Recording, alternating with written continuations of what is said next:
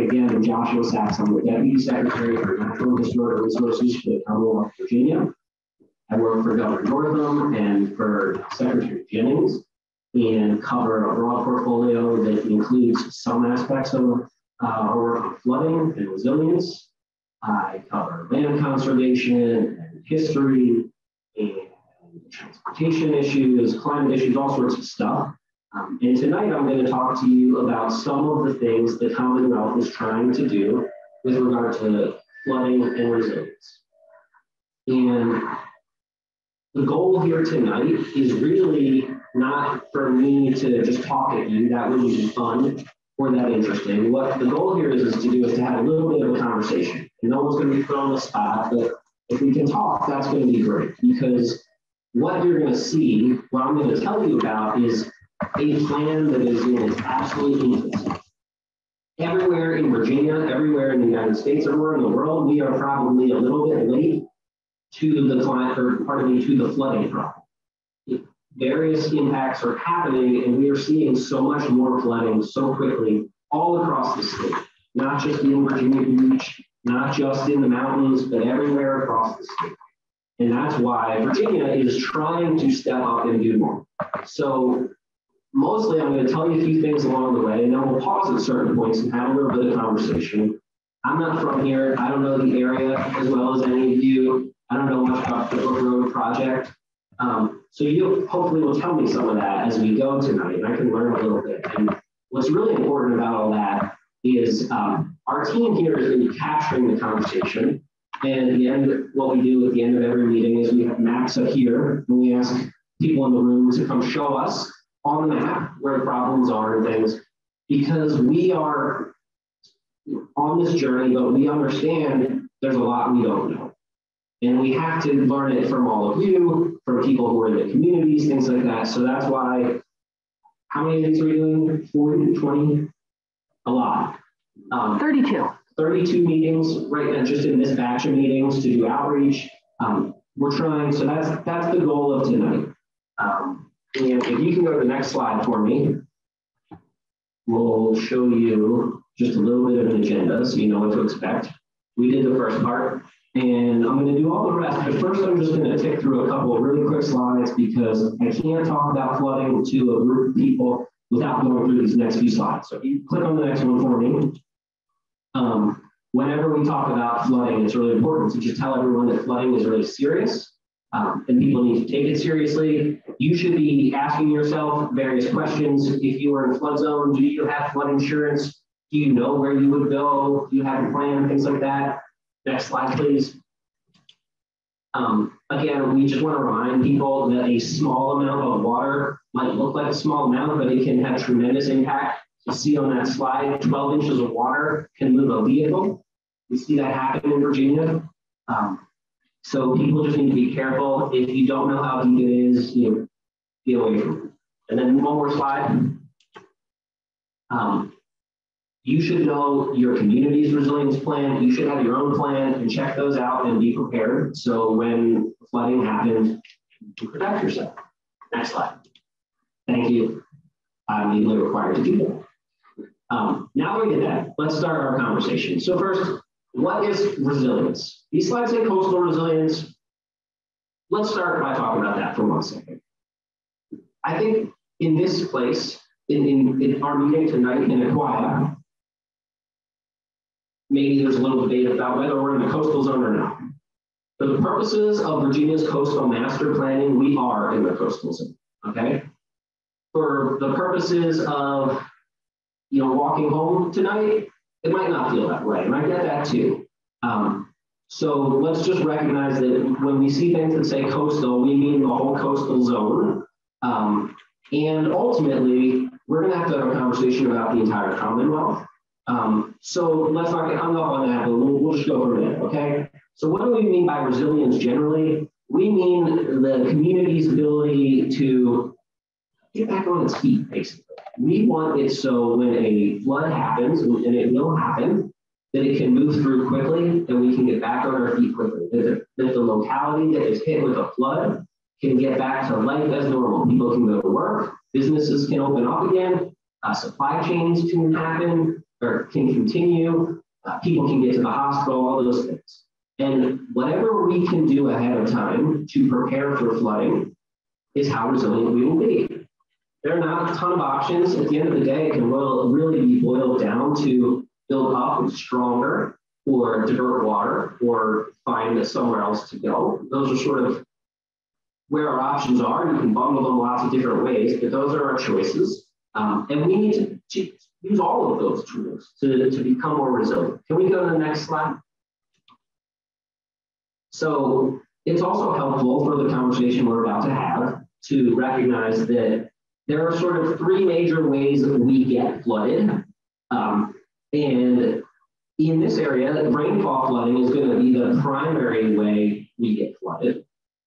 We are seeing storms that come, they're a lot what we call flashier. They happen faster, they dump a lot more rain in a quick period of time. So there's less places for the water to go. Where I'm from, down in Richmond, we saw that a few weeks ago. I don't know if you saw, we saw water pouring over the divider on I-95. It was very scary and intense. Tidal flooding happens more in sort of our 7 cities areas and things where rising tides combine where tidal influence combines with rising seas and sinking land in our outfalls for the water. It's inundated. I think that's happening a little less in this area, but always a concern. And then storm surge flooding is, when a major hurricane or something pushes in at us and pushes the waves. And we can get some surges and flooding here in places like Aquia Creek if the water, the wind come the right direction. But imagine you get small amounts of that regularly, and in a big storm, you perhaps get bigger amounts. So that's just a sense of types of flooding. And if we can go to the next slide, please. Here's what that kind of means in Virginia. It means that over 6 million people, about 70% of all Virginians, live in the coastal zone. You all know that, you're part of it, and I'm sure you're seeing continued growth as DC and Fredericksburg continue to grow. In 2018 and 2019, we had 9 major floods with over 1.6 billion in damages. And I think we can all agree things seem to be getting worse, not better.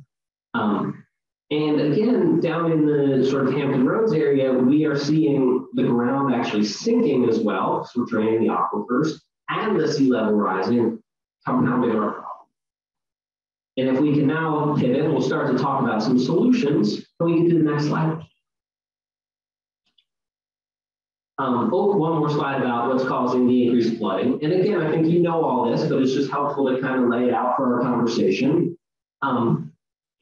I mentioned the sinking land, I mentioned the rising seas. We talked about the changing weather patterns and severe storms. Often people talk about hurricanes, and hurricanes are up here, but frankly, a nor'easter that kind of sits over us might be as scary in certain parts of the state. And construction, the more hard surface we put down, the less place there is for the water to go. Natural systems, natural floodplains give the water places to roam. And when we put down a lot of concrete, we cause an array of problems, but we cause flooding problems, sometimes for our neighbors downstream, sometimes for our whole community. And that's something we need to be cognizant of. And as we start to do planning to be more resilient, we need to keep that in mind. Can we go to the next slide, please? All right. These maps are usually a little more dramatic, one on a bigger screen. But what they're trying to show you is in a 40-year period, and if we go to the next slide, maybe we can see it a little bit better. That's the creek. In about a 40-year period, what you'll see, if I can walk over here, is, right, if we look up here, and it starts to fill in some. If we look at this in the coastal areas, we see it even more. Nonetheless, the point it's trying to make these slides is in 40 years, things are going to be pretty different than they are now, and they will continue to get worse and worse. Right? Again, this isn't the most dramatic of these slides that I've seen in different places, but nonetheless. And I used to think 40 years was forever, and now I'm 42. And it doesn't feel like forever. So I think it's really important that we kind of keep that in mind. Can we go to the next slide, please? So it's just one more look at it in a sort of a more granular, pixelated view, gives you the same kind of idea. Let's go to the next one. All right, this is where we start to get to have fun. This is where the conversation kicks in.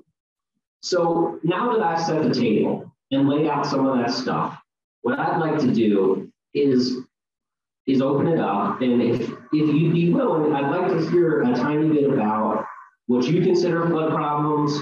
Tell me about what the local issue is, or what you think the state should be doing, or what you think you need from the state.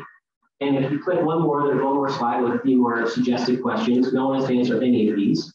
But these are just things to kind of get your thoughts going. And what we'll do is we'll talk for a few minutes, and then I will pull it back, and I'm going to show you a little bit about the master plan and about the flood fund. But if I know a little bit, I can connect it more for our conversation, and then we'll talk about that. Does that sound okay to everybody? Absolutely. And do we need a mic for them? Is that? No, I think, we'll just share it.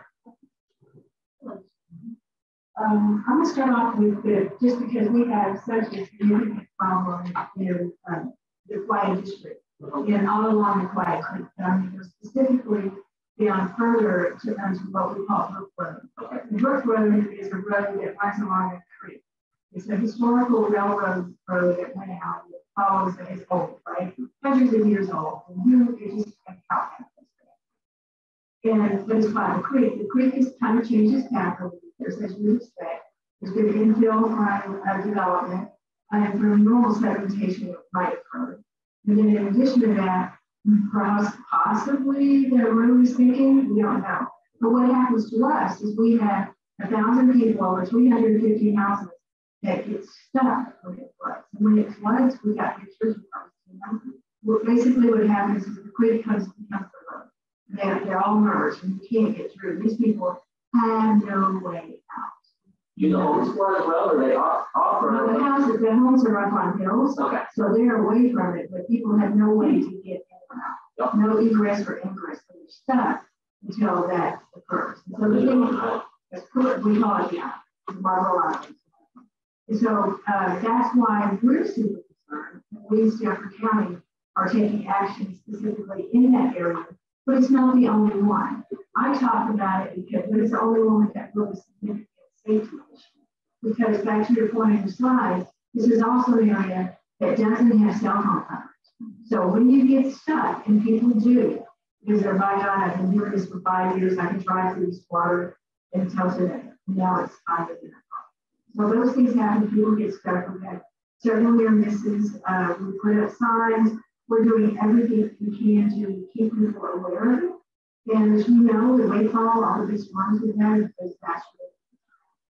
So that lays the ground for these guys to talk. And we know we have our experts here that have studied this area for us. So they're here as well. I'm going to say, let me ask one question before we pass the microphone. Does the city or the county know what the solution is they want yet or not yet? We have an idea. We have several. But what we don't want to do is just jump in this and say, we got to elevate the road. That's probably likely the outcome. What we are trying to do is look at this comprehensively.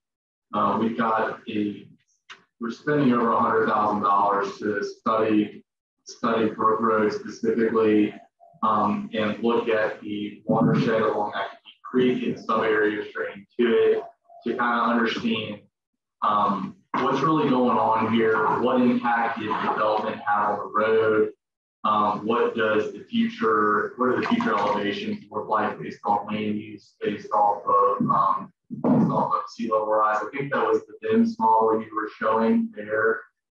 So we provide that to our consultant as well to look at that, but we're really trying to forecast the desired level of service that we want for the road, determine what storm event is acceptable so that we still are maintaining access there and affix the cost to that in an elevation to set that up for a future grant. That's great. Who else? Anybody else have anything to share, please? Might say some of the same stuff here. That's okay. But you know, I was aware that we were looking at different options, and there was a kind of a general project plan of lifting, you know, moving the road, straightening it as well. We were like curvy roads. But that's good. I'm glad to hear that we're working towards getting a grant as well, because these things are expensive. This is really hard for our county to maintain, but we have to take care of people's safety primarily, you know, and it is a safety issue with, you know, Supervisor Lamb mentioned. People don't have access to communications. There's one way in, one way out, and then it's bad for so many reasons. Imagine you do this is your life work. So is it so right now from our little conversation, I get the sense that sort of the Brook Road, the road itself, and flowing along the creek is sort of the big hotspot for the north, or is it fair to say that that's where it's concentrated for you? It's a huge issue, I think, because of what it does for people's safety. If you have thousand people who can't get in and out, and this happens regularly, so I want to highlight that as well. Every time it rains a couple of inches, the road is underwater to some degree, and then you never know trying to commute through there how deep it is. And many people have been stuck in damaged vehicles, and I think one car got fired. So there's been a lot that's gone on. Not the only issue, but it's a huge one because of the limited access to safety services, communications. Thank you for sharing that. That's great. Anybody else? Anything else? Yeah, of course. I don't want to hug you. What's up? No, you guys know, and I don't want to hug you out. I don't want to hug you out. This is how we do our thing. We need to talk. And that is planned. Because there's other places in Stafford County that have issues. Like going back to your business map, when you look at Aquia Harbor, with the residents there and had to raise, as you would expect, have had to raise their docks over the years as the water continues to climb up. And some docks are underwater. In the same way along the Creek, all of the creeks around here have been impacted by the rising waters. And so I don't want you to think that we want to pocket and that FEMA floodplain that we're still interactive. Honestly, I thought it was going to be fine. But we know that we changed our whole flood map in big areas of Stafford and all along these creeks. So I really respect what you're saying about the coastal part, because we know that there's an impact on tides to that as well. If you look at a tide map, and you can kind of figure out, and then you go, oh my God, it's going to rain at the same time. You know, so the people that live that, the resilience that you're talking about, is really clearly on their backs right now until we, the government, come back to that. We've been working on it 4 years. As you know, these kind of projects take a huge amount of time. And so what we're doing is not as fast as we can. And I just wanted to just point out that it's not just about Aquia. There are other places that are not in the Aquia district that have issues, but not as dramatic as this. Got it. Thank you. Is that right? All right, that's perfect. Anything else before we? Yes, sir. Hang on. I'll bring you the mic. Follow up on your comments a little bit. Hurricane Isabel in 2003, the red spots up in the north end of Quiet Creek, that is Quiet Harbor. And in 2003, we had fire department hovercraft going up and down our streets to rescue homeless people. And we just completed a major stream erosion project, the carve path that 45 degree slopes on several areas around the bridge that cuts off sections 2 and 3 of the Quiet Harbor from section 1, which means we have to go out to emergency gate back to the whitewater and use that bridge there. So we're trying to protect that bridge from the continued erosion. And that's like a regular repairing exercise, right? That was the second major project. It was the Austin one that we built the walkway from Quiet Harbor across Austin Run, goes out to Beverly Island. So it's hard out there. And that bridge almost got thrown out by one high water wind. That was a tens of thousands, over $100,000 repair staff had to do. That's something that I struggle with as well. A lot of overrun. Thank you for telling me about that. That's great. Are there any web comments that we need to address?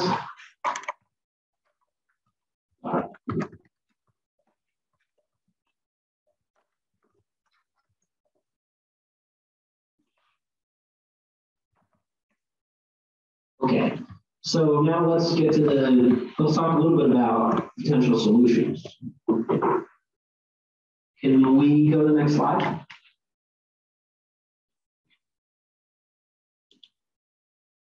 I'm going to tell you now about our community flood fund and our master plan a little bit. And I actually think I might have gotten the slides a little confused. So click on the next one real quick.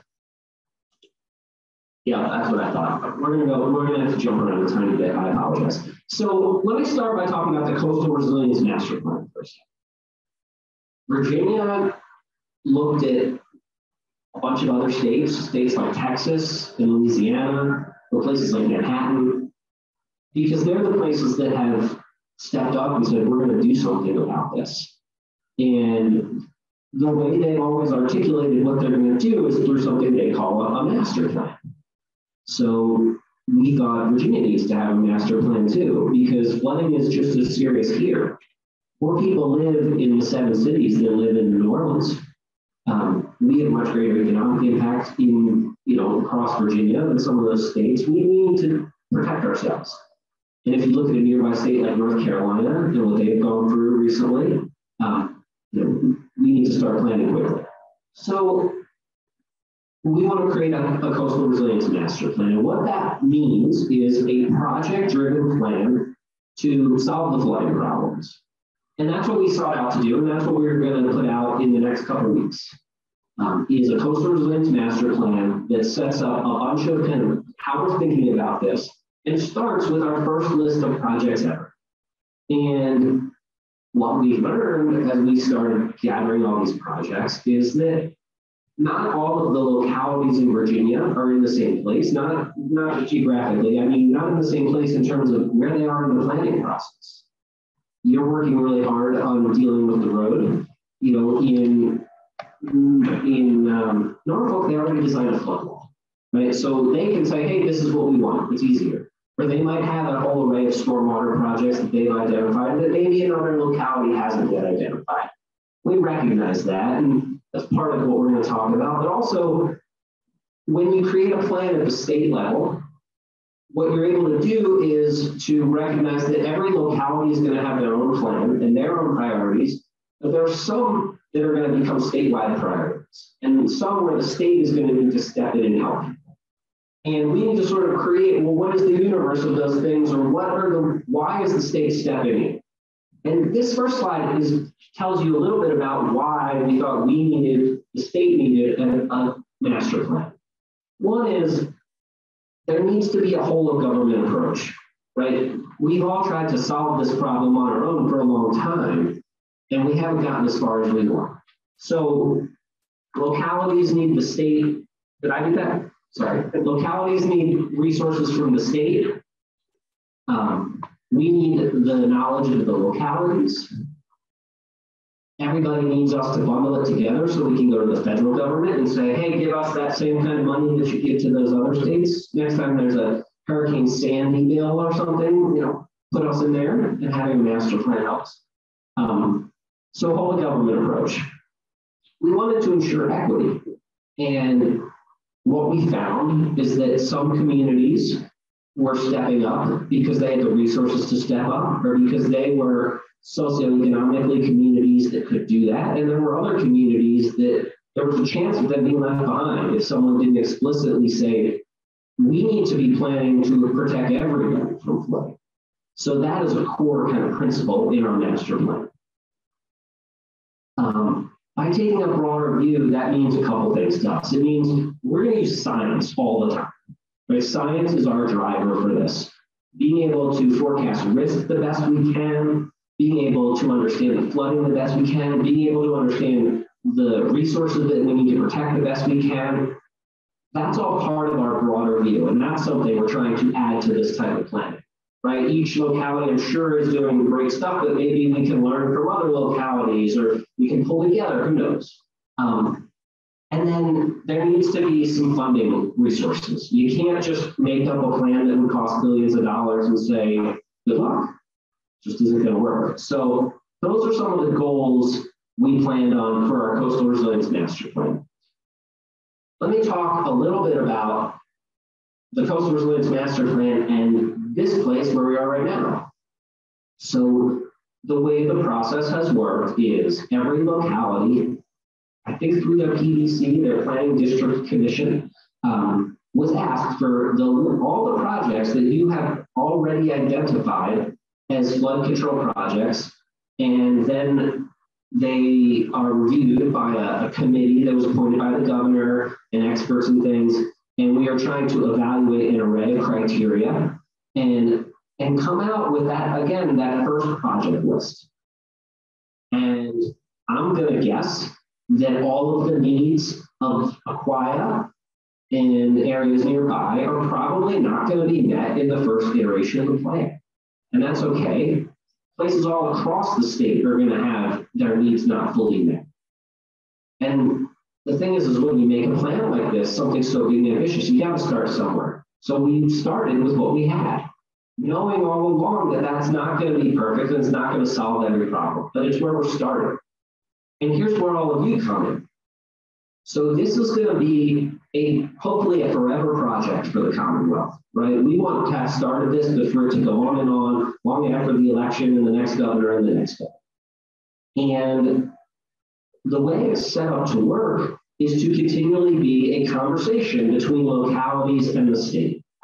And that means the localities need to figure out over time what they need and to keep working with the master plan people. And when you come up with your next project, make sure you update the spreadsheets or the forms and get it in the next version. Because ultimately, we are going to start to steer the funding towards the things we're prioritizing to a degree. And we don't want anyone to be left behind, as we said. So I'm here to remind you, to tell you, to ask you to stay involved. I promise you this is going to turn into something. We just put out our first round of grants.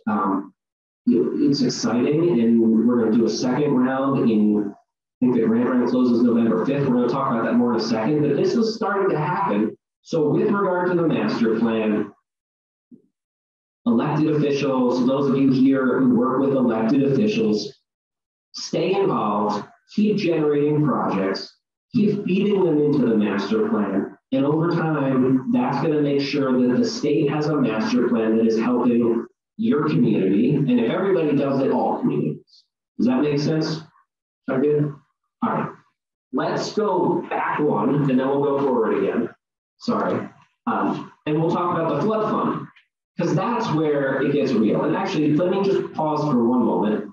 You had mentioned, ma'am, I'm sorry, I forgot your name. Monica, thank you. You mentioned when we spoke kind of before it started, you talked about some legislation. And I think you meant legislation that would continue to make this as permanent as I just described it.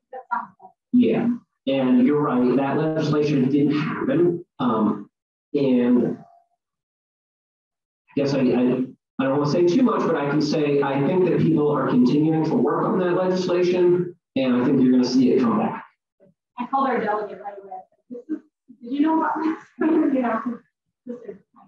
So we want this to be forever permanent. Like I said, Governor Northam wants that. He's basically treated all of this through executive order. So a new governor could change things if they wanted to. And we're trying to have as much of this enshrined in legislation so we can be guaranteed that it will continue to provide for the state. So with that, I'm going to talk about something that is in the legislation and that has been legislated, that is law, and that is called the Community Flood Preparedness Fund. That's a lot of words. I'll skip that. But the flood fund is meant to do this. It's meant to help communities deal with flooding in lots of ways. So can we go back? Can we jump to wherever I wanted to be? When you're ready? One more. Oh, one more? I guess forget it.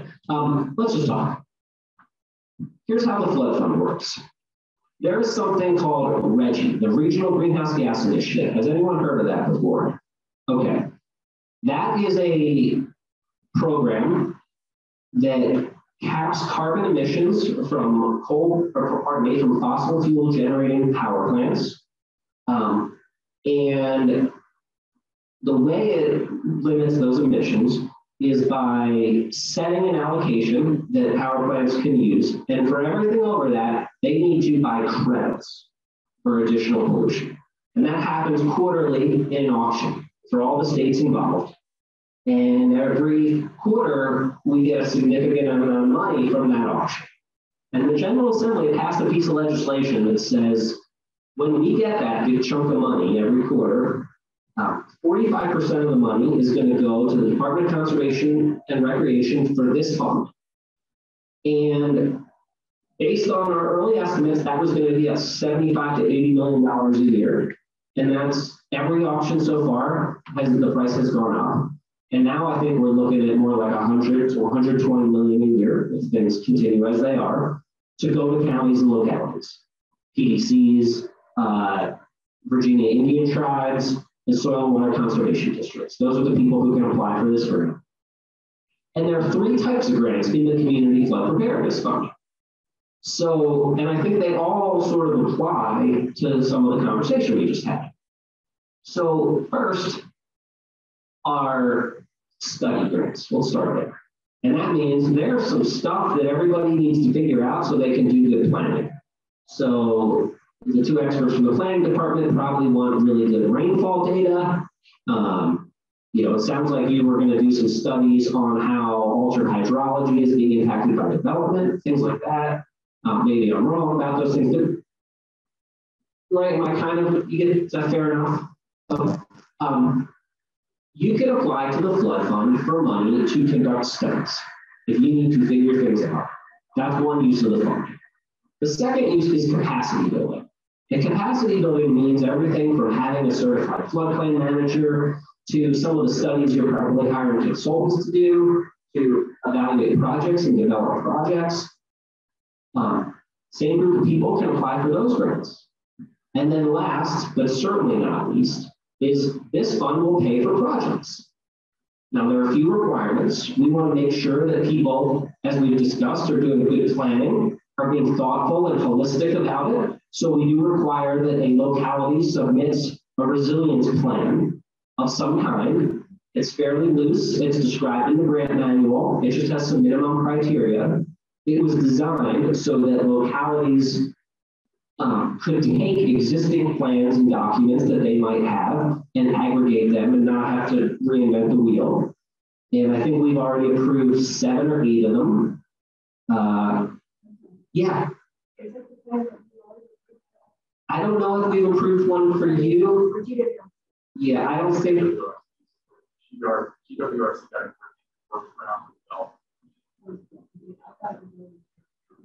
So you're working on. So you're working on it.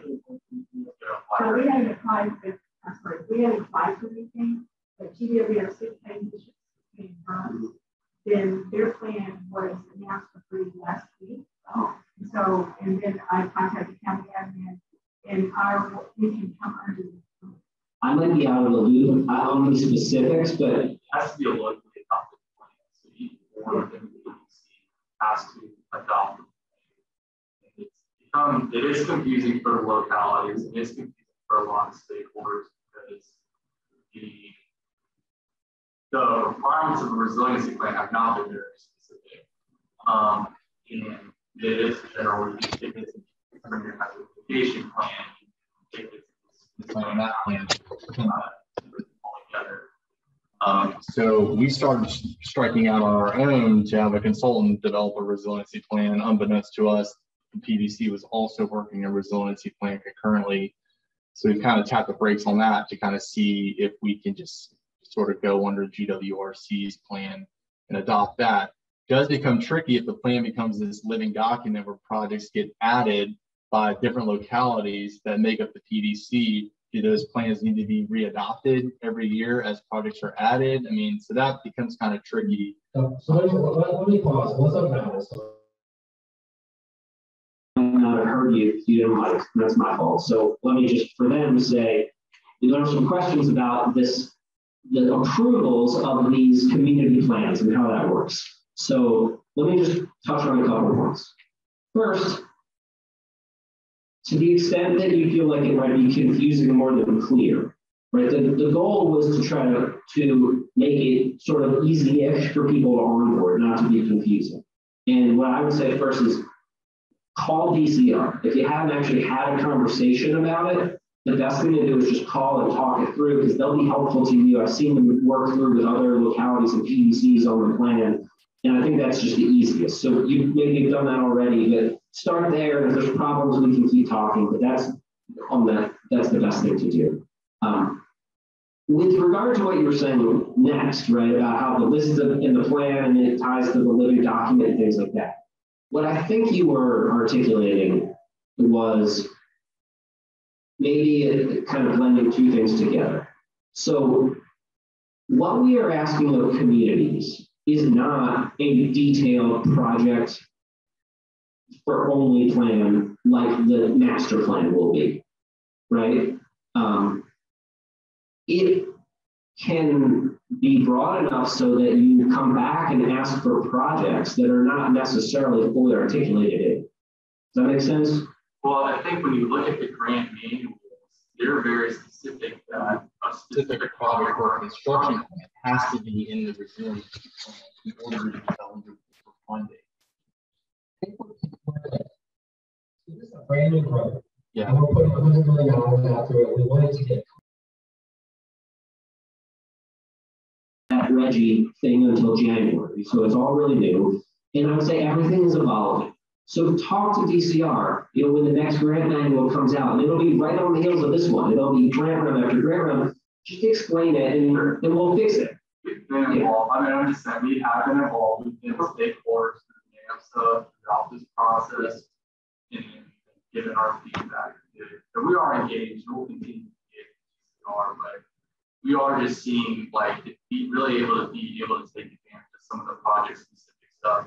There are strings attached to that. There are certain criteria that have to be met. One of them is, it being part of your resiliency plan, project specific resiliency plan to be eligible for this sort of. I think you could do something like, say, in this general area, this approach, and that kind of gets you, is what they're looking for. So anyway, back to sort of the top level, this flood fund does have a lot of money, does potentially have a few little problems, but if you stick with it, I guarantee you there's money there. The money is tiered also. So a low-income community will pay much less match than a community that is more affluent.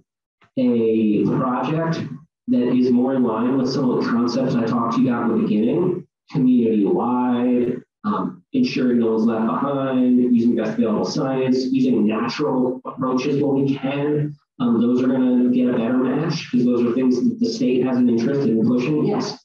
Sorry, I have a question.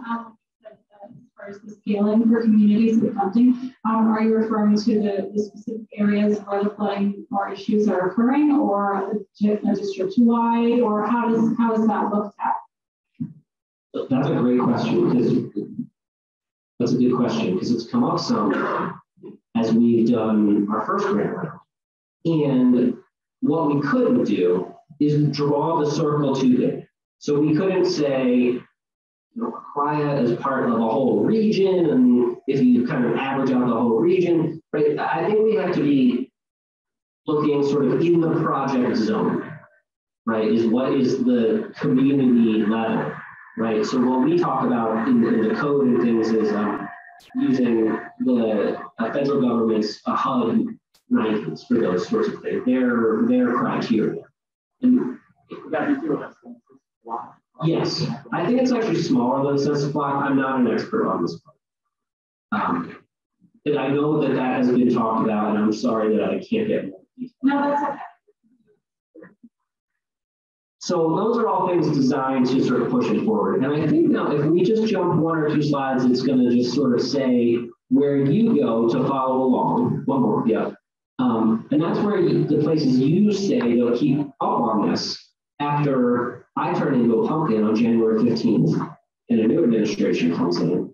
And the last thing I just want to say is, I think I said this earlier, but over time, we will keep adding points into that flood fund to tie it all together.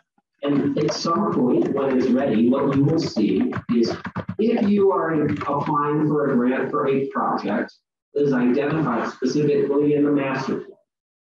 Let's say for a road, for example, the state says that's of great significance and we need that one. Well, then when you apply for it, you will get extra bonus points to rise you up higher in the, because it's a competitive grant, rise you higher in the rankings, so you will potentially be more likely to get money. Right now, we have a wonderful problem where we have enough money to go around right now, but that's not going to last. So again, I'll leave you with the final reminder that you need to just keep making sure this all fits together, that you keep recommending projects and things, both so you can just get funded from the flood fund, and then long term, so we can make sure that you're getting money from the flood fund in concert with the master plan. Does that all make sense? So now we're going to just have a conversation. I'm going to stop showing you slides, and we can just talk it. Is that good? Okay. Will the localities or all of us that are in this group right now, will we be able to have any influence on the decision criteria, knowing that we don't know how yet? But, for the next round of grants, when we use the grant money? So there's a round that is out right now that ends November 5th. And that one, the grant manual is done and the criteria are all set, and that won't change. But when we do all sorts of grant programs, we update the grant manuals at least once a year and sometimes more. And those go through those are required to go out for public comment. And this one posted for, the first time round it posted for public comment. I don't think it changed, so I don't think it posted again the second time. But yes, you would need to watch for the next posting, and as a county, as a PDC, whatever it is submit comments and reach out directly to DCR and talk. Yeah, I see a comment from the first round, and the reason I was asking is because we're now being able to see the impact. So that would be the next round would be making money. We need the public to comment and help us make it better. We know, like I said in the beginning, we're starting a long journey. Any other questions? Anything else people want to talk about? Did that help at all? Yes.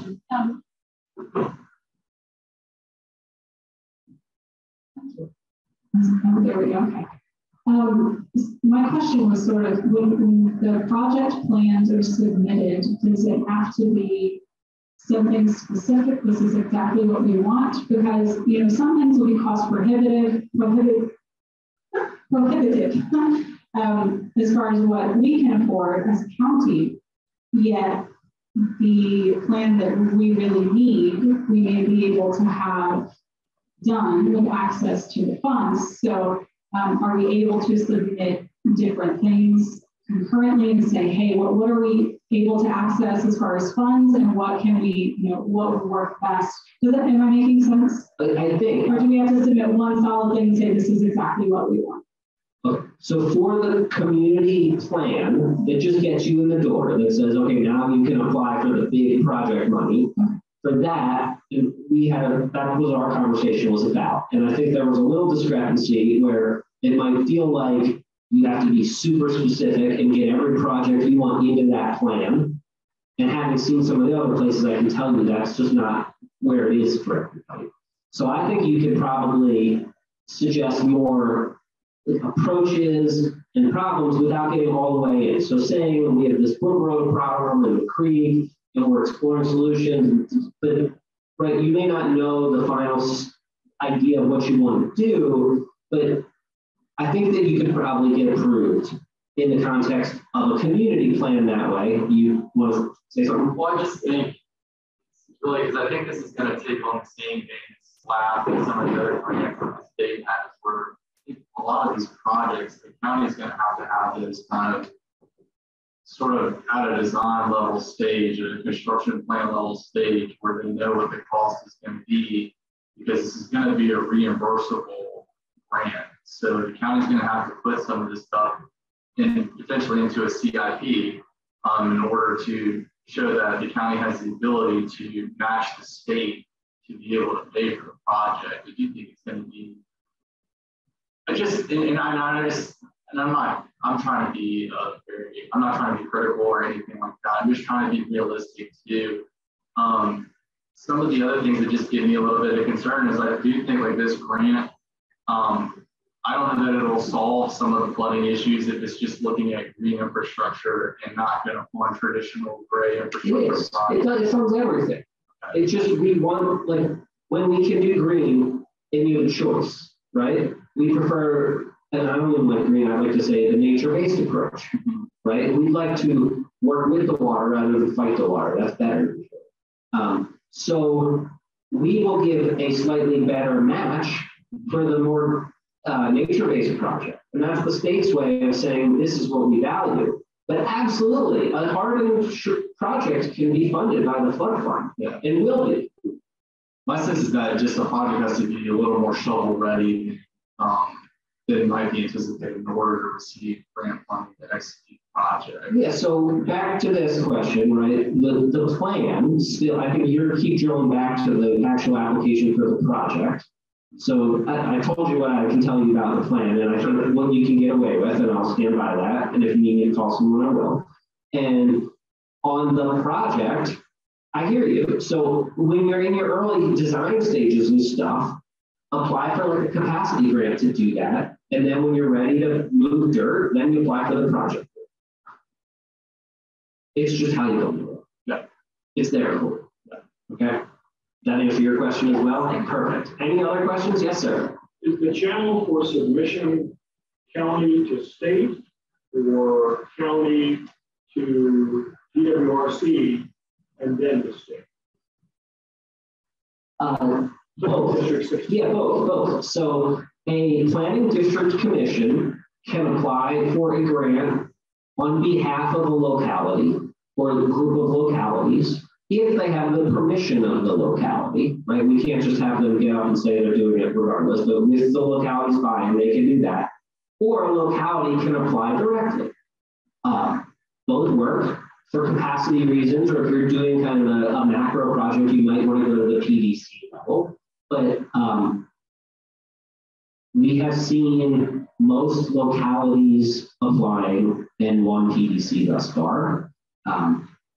You know, that's a choice. Those are choices of the local governments. Whatever's more expedient. But either way can work. I'm sorry? Either way can work. That's correct. Yes, sir. Can you get him the mic? I'm Adam from Comes Direct. Yes. So I know down Brook Road, kind of a complex situation. There are tidal influences coming up from the film side, but there's also influences coming from the non-tidal side, runoff. Like I know a couple of years ago, I drove down Brook Road and I saw a freshly dug ditch with somebody's car. That sort of used to be a spongy, marshy area. And I'm wondering, like, those sorts of things are in the non-tidal zone. Contributing to coastal flooding. Where do you guys draw the line between what's eligible for this program? Does it have to be stuff that's directly getting inundated from the tidal side, or is it other factors that are affecting those conditions? The flood fund is for flooding period of any kind anywhere in the Commonwealth of Virginia. Cool. Great. That was easy. Okay. Thank you. Anything else we should talk about? I have one question. So one of the big things I'm concerned with is dam safety. We have a lot of dams in the county that do not meet PCR's standards under the dam safety common regulations. And a lot of these are service district dams. We have several service district dams that we are trying to bring those up so that they can get their full certificates as well, upgrading the spillways and doing that. Does the service district have the ability to apply for At present, no, it's just those groups I mentioned. Yeah, so the locality. Yeah. But I'd also say in that context, right, so there is a dam safety fund, I'm sure you know about it, grant program.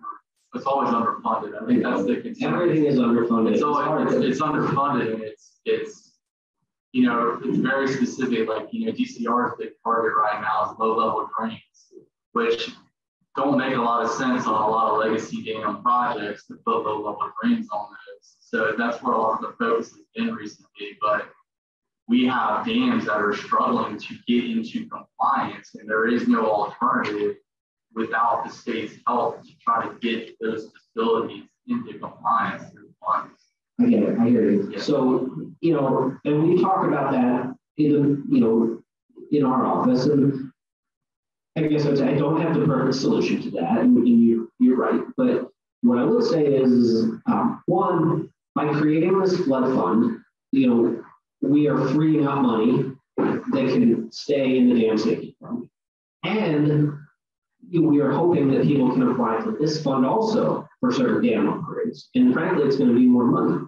So, you know, what we would think is we're trying to make that better. We're cognizant of that problem. We're trying to make it so there is more money. But I 100% agree. And dams in Virginia keep me up. And they're tied to resiliency. So that's.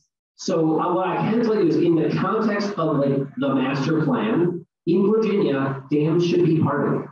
That is not very much part of the conversation right now because people aren't privy to the conversation. The flood fund should help the dam problem, but it's not going to until someone applies to use it for a dam. Right? It's a brand new program, right? So until someone, you know, is that first person or first locality, it's not a thing the fund does. So that's not meant to be evasive or anything. It's to say, like, I'm with you, and this is what we're able to do right now.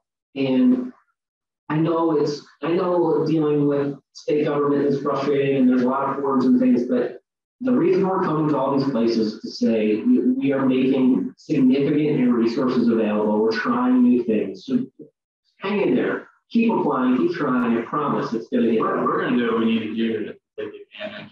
We're going to try where we can try and push where we can push. So we'll definitely hear you. Okay. Oh, I was just going to say kind of like what he was responding to you just now, that what I hear you saying is, if we want it to be covered, we should be starting now as it's developing and growing to apply for it, so it becomes, okay, this is a normal thing coming through. This is something, not only will it help us, but it will help other people later when they have the same issues. So it becomes a thing that's normal to cover like the dams. And I'm telling you, my friends who work in state government are waiting for those applications. All right. That's what we talk about. That's what we want. Yep. I heard you say that I really think is cool, is that what you're saying is that when we come up with ideas and we're looking at your guy, and I call him a grant guy, okay, and so when we're looking at that and we see something that doesn't quite fit, give you guys a call. That's what I'm hearing you say. Yes. And it's like, and then see if it's. But it might not be me because of the election will happen. Yes. Okay, but that's what I'm hearing you say. Yes. And I like it because there's some things I'm going to be calling about it. It's just, I think that there are huge opportunities. I just didn't realize that was going to be tied to what we need to do. Great. All right. Yes, sir. Operating mic. This is a little bit off tangent, but I think it's important for government. This is it's just a reality. I think that we're always shopping for big projects and huge dollars. But there's an incredibly powerful resource out there that we often don't take advantage of. And that's one person, one family. You know, they want to go in and take care of some low-lying issue, or they want to build a bulkhead at the back of their property to make sure they don't wash into the river, or something along those lines. I think a lot of people just very overwhelmed by regulation, permitting, costs, engineering studies, and they say, actually, I'm not going to do it. Maybe everybody goes back in the handbasket. Nothing going to go, you know, and it costs too. Small anecdote, I found it really quiet, and it's why I call it a small environment. We were putting in a small plan, staff down to, I don't know if you connections to that same bridge and boardwalk that failed and come and rescue cost. And we had set up a plan to actually put in coconut fiber and drop in the ground and things of that nature because it's not erosion. It was great. We were going to take care of about $3,000, but the engineering plan was required. We just couldn't pull those sorts of resources together. 6 to 8 months after that, where we had a big flood coming down Boston Run, and it almost blew out that bridge and moved down White Harbor. Had spent tens of thousands of dollars to reconstruct that shoreline and shore park. Yeah, boardwalk is really recently built. So I just want to say that very small groups and even individuals can contribute great amounts of resources that would prevent big government from having to spend huge resources that could have been taken care of a little bit more easily if the government had a little bit more around some of the regulation and permitting on this sorts of things. So it's something that realize individuals can make a big impact here. Thank you for that. There were a lot of things that you had kind of embedded in what you said. Let me address some of them. So, no doubt, Virginia is a state that has a tremendous amount of property in private hands, privately owned property. And then another huge amount of property in Virginia is owned by the federal government. So, we can't deal with our resiliency issues in Virginia without figuring out a way to work on private lands. That said, you know, in bulkheading, living shorelines, riprap, all really important things to do and really helpful. From the perspective of an agency like DCR, if we are doing $1,000, $2,000 grants to individuals, which you described would be great. It's a capacity issue, right? We're getting so many grants at that point that I don't know that we have the staff. So what we prefer right now, at least, and it can change, but is if a locality comes in and asks for, you know, on behalf of a group of property owners and can help do sort of a solution to a stretch of shoreline or stuff. That's what we're able to do right now. And I get that it would be better for you if we could do more. And maybe that can be at some point as they continue to staff it up. But right now, I just wanted you to understand why it is the way it is. And it's really a capacity. I just want to mention though, yeah, this is private funding, not government funding. Oh, right. Too. I mean, so a homeowner wants to build a bulkhead back on their property to stabilize their foundation. That nature. Should they be allowed to do that? So small volunteers would be allowed to spend $50,000 on local funds, not big government funds. Understood. And then I understood it right. And then, you know, for a group like that, permitting can sometimes be a challenge.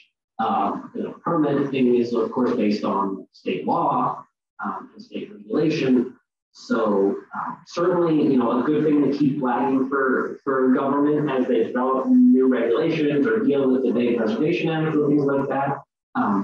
But not necessarily something the master plan is going to deal with. Makes sense? Is there anything else that I can help answer? Anything else people are curious about or want to talk about? Anything else that we should know as we go back and keep working on this stuff? No comments on chat? Okay, well then let me do two things. First, I just want to thank you all because I always learn something and it's always interesting.